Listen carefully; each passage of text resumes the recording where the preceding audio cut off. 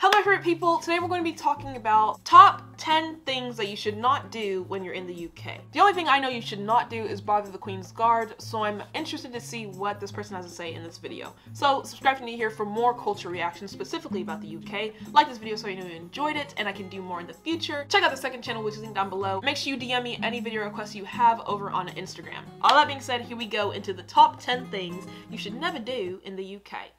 And I know y'all hate my accent, but I love it, so I'm gonna keep doing it. Here we go. Let's start by saying that in no way are we trying to scare you away from visiting the UK. But if you are a tourist or an international student in the UK, then wouldn't it be better to know a few things that could offend people there? Yeah. We mean, you don't want to hurt anyone with your actions or words, let alone get into trouble in a foreign land. People would understand that you may take... Why would anybody in their right mind, regardless if you're in the UK or not, poop in someone's yard? That's funny. To adjust to the new surroundings and customs. But if you want to save yourself from embarrassing situations as a newcomer in the UK, we have compiled a list of things that you should avoid doing there. Number 1, calling the United Kingdom England. Before you take the flight to anywhere in the UK, know its full form. Okay, but I must admit though, I've gotten better. I know that the UK is 4 countries now, but back in the day, I definitely would have done that. What an embarrassment. Stands for the United Kingdom of Great Britain and Northern Ireland. Do you realize what this means? Yes. The UK consists of 4 countries: Scotland, England, Northern Ireland, and Wales. Moreover, each country has its own distinctive culture, national identity, and government. I'm still working on that. So before you begin your sentence with England's landscapes are, confirm that you really are in England and not Scotland, which is a separate country. Number 2, I want to go to if they both know the though. Queen. How would you feel if some tourist in the US asked if you knew Donald Trump? You'd call that person plain stupid for assuming that everyone breathing the US air knows the president. So how do you expect people in the UK to personally know the royal family? Oh, she was More than 60 gorgeous. million people live in the UK, and over 8 million... Hold on, was that the same queen? It does look like her, so I'm assuming it is, but she was pretty back in the day. Personally know the royal family. Not to say she's ugly now. More than 60 million people live in the UK, and over 8 million of those live in Greater London alone. There is no way that these people know their monarch more than the internet knows. You won't offend people with this question, but will definitely make them laugh. In your face. Number 3, block the escalator. Escalators are common in most countries, and we don't give much thought about the do's and don'ts while we are standing on it. Well, you'd be surprised to know that there is indeed a wrong way to stand on an escalator, at least in the UK. It is an unspoken rule in this part of the world that if you want to stand still, you should stay on the right-hand side. Huh. Yeah, that's not a thing here. If you stand where you want, and if someone wants to walk up or get off quicker, they have to go around you. You don't get out of the way. I guess it's just a courtesy thing, really. But yeah, that's not a thing here. Why? Well, but good to the left-hand side of the escalator is reserved for those people who are in a hurry. You know, the lot who believe that by running through the escalator and saving about 30 seconds, they would get to their destination on time. Just remember, if you don't want to be pushed past, then stay on the right. They would assault you? Jump a queue. Many of us don't give much importance to a queue. Shout out to the in-betweeners. No, the ones we see outside a dessert kiosk. Because, well, an ice cream craving can't wait. But don't do that while you're in the UK, simply because that is bad manners. Even if you think it is a petty thing and shouldn't annoy anyone, you aren't doing it here. Before you attempt any such adventure, know that those people ahead in the queue came here first and deserve to be served first. Plus, why do you want any inconvenience in the form of a fight? Yeah. Stay in the queue, wait for your turn, and all will go swiftly. Number 5. Okay. Yeah, I can see how that's more specific to the UK, but at the same time, why would you jump a queue anywhere or a line? It's, again, just a humanity thing, I think. Like, there's only a certain type of person who would do that. We don't mean to say that driving in this country is... Don't pick up a rented car. Number 5. Pick up a rented car. We don't mean to say that driving in this country is illegal, but you can get yourself and others in trouble by driving. We have created a nice bit of suspense here. We deserve a pat on the back.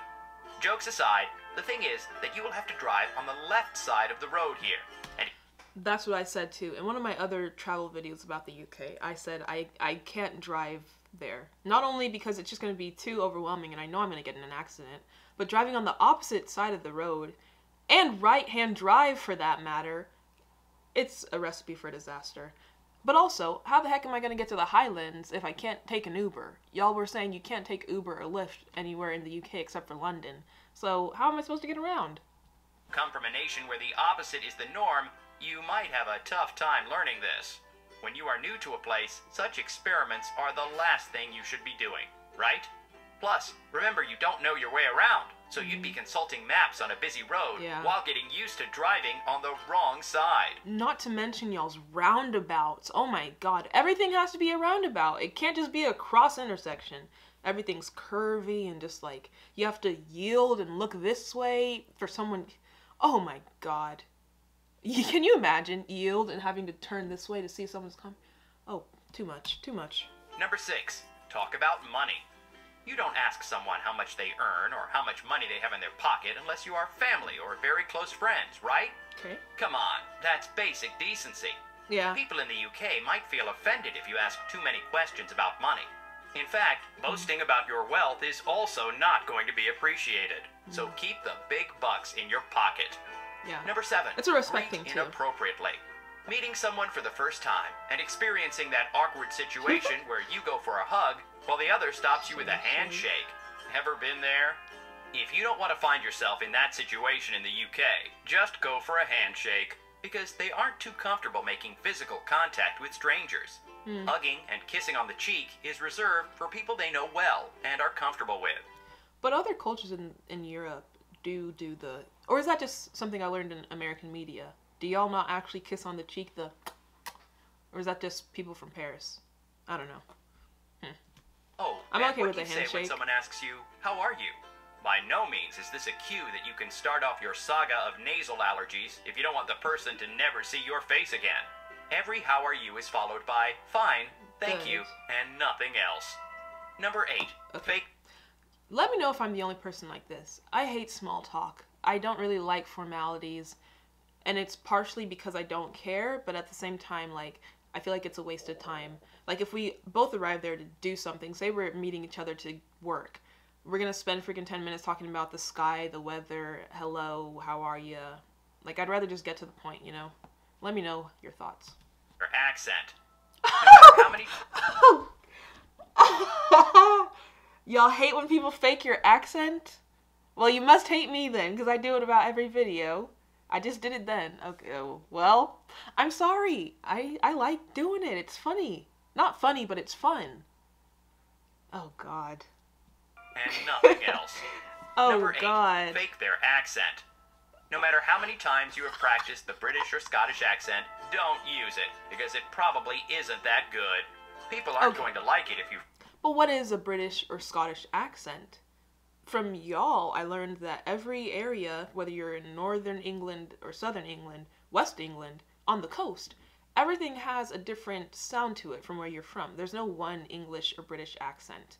As for Scottish accent, I did one in the past, and y'all said it was pretty good, so I think I'm scot-free there. But as for the English accent, I could do a very posh accent like this, or I could do a very thick one and say I'm from the South, you know? So, what... You can't do a bad accent, because technically it will fit somewhere. Right? I'm just trying to make myself feel better. Their accent, and especially when you are doing it all wrong. You will make it look like you aren't a part of them, and are desperate to lose your identity and mix with them. What? Wouldn't it be better if you first make friends with natives of Wales, and then try a Welsh accent? Oh, Number a Welsh 9, accent. Voice I don't know what that opinions is. about Brexit. We know that Brexit is the topic of discussion in pretty much the entire world. I don't know but you enough can't about be walking around spitting your views about it when you are in the UK. People there are directly related to it, and your views can be taken personally. And what happens when someone takes your casual opinion personally and in a negative light? Yes, they get offended and might beat you up. Okay, maybe we went too far with the beating up part, but you still don't want to risk it. Yeah. Number 10. Keep Mess politicals with the to Queen's yourself. Guard. Did that bushy hat fool you? Oh, people, the Queen's Guard isn't your friend, and you aren't forgetting that. You may fool around with him a bit, and he won't pay much attention, let alone punish you. I would equate the Queen's Guard to the soldier we have. What was it? The sleeping soldier or the memorial of you know, whatever. At the White House or in Washington, there's a cemetery, I guess you could call it, for our soldiers, and it's a very respected place. You don't touch the stones. You don't do anything. You don't lean on them or anything like that. If you do, you will get beat up or thrown. They don't care. They will assault you. So I would just use that same rhetoric for the Queen's Guard, which again, I didn't know to respect them, I guess you could say, until I started reacting to culture stuff. So next time I come, I'll definitely do that, or remember to do that. Respect them, I guess. There's a line drawn and you must never cross it, because the consequences won't be pretty. Never, we repeat, Step back never from the touch Queen's the guard. Guard. Because once you do that, prepare yourself for a world of hurt. Do you want that gun, the one that was fascinating you, to be pointed at you? But even, why would you touch someone? Like, you don't know them. That's just stupid. Why would you touch them, even if they weren't a Queen's Guard? What are you trying to do, you weirdo? If not, maintain a respectable distance from the guard. He deserves it. Yeah. How was your experience in the UK? Tell us. Thank you for asking. Okay, so y'all don't like when people do your accent. Well, dang. Huh. Okay, I have to think about this from y'all's perspective. Do I like it whenever y'all do, or say an American accent is just either a really thick Southern one or a girl from California or a New Yorker? I mean, obviously we all know America is so much more than those three places, but that is a big representation of our culture and our people. So I don't necessarily get offended when people equate America to those accents or those cultures. But just because that's my experience doesn't mean that it has to be y'all's. So really let me know if my accent offends y'all, and I will try to not do it so much. Can't promise that I'll stop, because honestly I do like it, but I'll try to wean off of it. Hope you liked the video. Bye.